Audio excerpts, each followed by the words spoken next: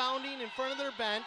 19 seconds left to play. Alverno down by 1. Hood, Bartlett at the free throw line. Out to Hood, right wing. Thought about a three.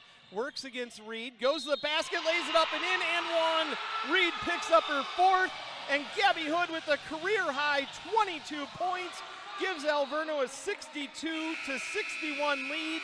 And now she's missed 8 at the free throw line. This is the biggest one yet to try and give Alverno at least a 2-point lead with 8.6 seconds to play. Reed checks out. Lexi Collins checks in. Can Hood do it just once tonight? She can. Gabby Hood gives Alverno a 2-point lead. Silvers brings it across the timeline. Hood chasing. Silvers tries to go baseline. Double teamed in the corner. Getzelman saves it from going out of bounds, but the clock expires. And Alverno pulls out the 63-61 victory over Rockford. The Inferno improved to 5-9 overall, 5-4 in conference play. Rockford falls to 5-9